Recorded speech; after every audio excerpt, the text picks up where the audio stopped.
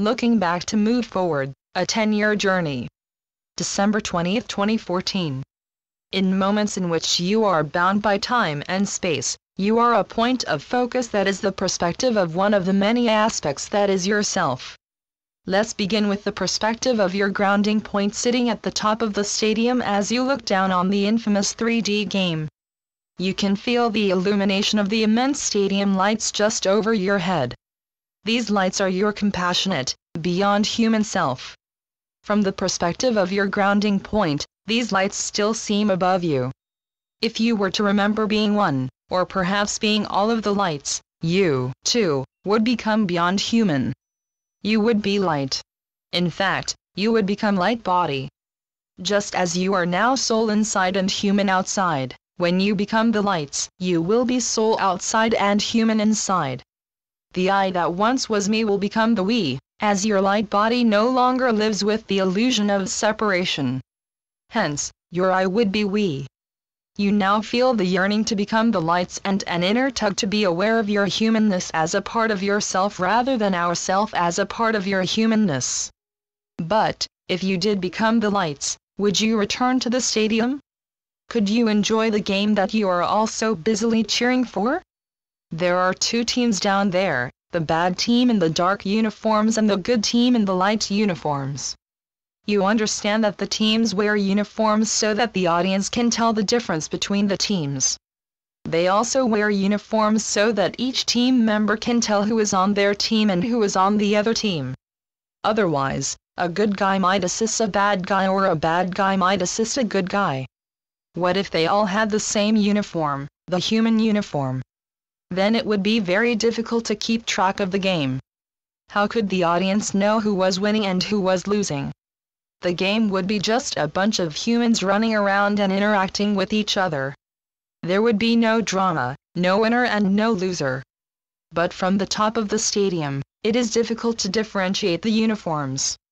The light uniforms have become so soiled from rolling in the dirt that they are now as dark as the dark uniforms.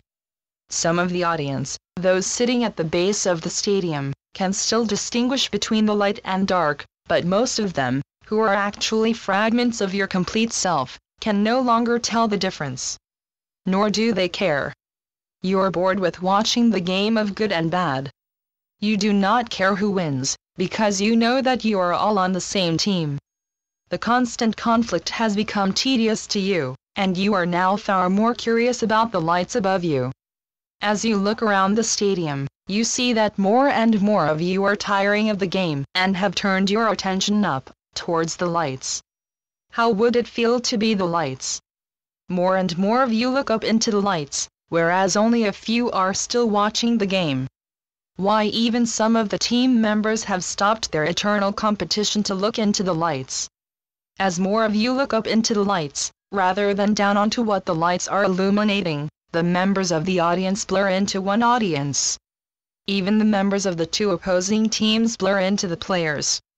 Many of them are also fed up with the game and climb up into the audience, so that they can better see the lights. The lights are living magnets. They embrace all of you with their essence, which is the feeling of freedom. The lights whisper into your essence, "Wait until everyone is ready to see us. Then we have a surprise for you beyond your imagination." You don't want to wait, but yet you know that you will. You will wait until every fragment of yourself is ready to release the game.